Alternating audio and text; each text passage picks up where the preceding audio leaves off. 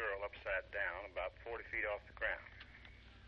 Which T.J. Lambert has a habit of doing when young girls take unkindly to the semi-unmentionable things that T.J. Lambert likes to do to them. Just shit and shove it under the door. It's us, Billy Clyde. Yeah. Good thing I'm just writing a book. What happened? What's the matter with her? She's happy. Happy? Why'd you cry? I've never been happier. Last time you never were happy. No. Yeah. You getting married? To each other? Yeah. We wanted you to be the first to know. Why? Because we love you more than anyone else. Well, why are you getting married? She knock you up?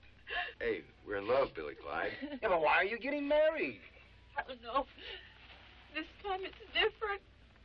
I know I said that the other times too, but you got to believe me.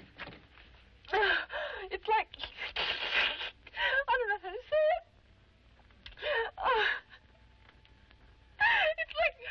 It's like Shakespeare I've been waiting for all my life. He's been there all the time. Just like you. We figured we'd do it right after the Super Bowl game. We got to get past Denver first. It'll give me a chance to take Beat before we get married. I thought all you had to do was get a blood test. You know, we might even get Friedrich to marry us. He's ordained, you know. Go shit in your hat. Big Ed's by. I thought it might be helpful. Oh. Yeah, I want you to be my best man. And I want you to give me away. You can't do both, can you? Well, Big Ed can give me away. He's used to it by now. I guess we better go tell him, huh?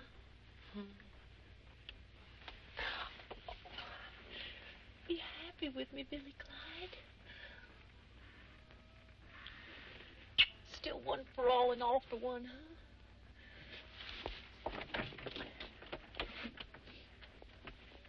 Semper Fidelis.